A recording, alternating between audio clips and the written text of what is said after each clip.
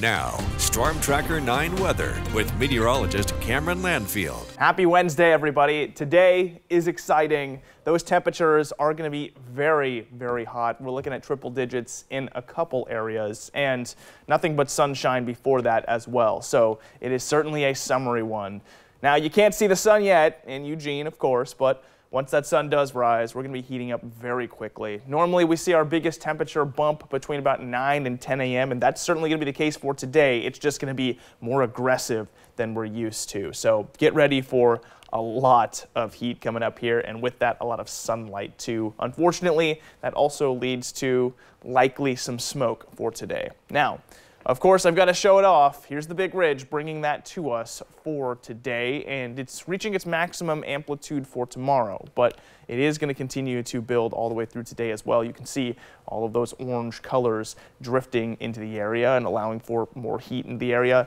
High pressure pushes down too. That's why the smoke concern comes into effect for today too. Anything that's in the upper atmosphere from the couple of still active wildfires we have is going to get shoved down, and that is going to be very visible into the afternoon at least.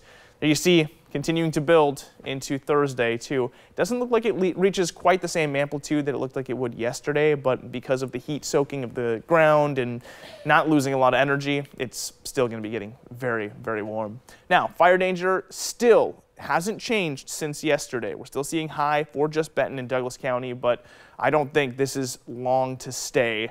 We're going to see high fire danger everywhere. For the Cascades today, we've actually moved into a fire weather watch as of the National Weather Service, and that's through tomorrow. So fire danger, not so great. A part of why that's the reason, well, seeing these east winds come down. East winds are all the way out from the coast range to the coast and down the Cascades. Those are going to get gusty later into the day as well. Watching those start to pick up towards 5 o'clock. They get very fast tonight and then even faster for tomorrow. Now, got to show off some temp records. Check this out. Eugene is set to at least tie our temperature record for September 4th, 97 degrees. North Bend, not necessarily close, but Roseburg just 1 degree away.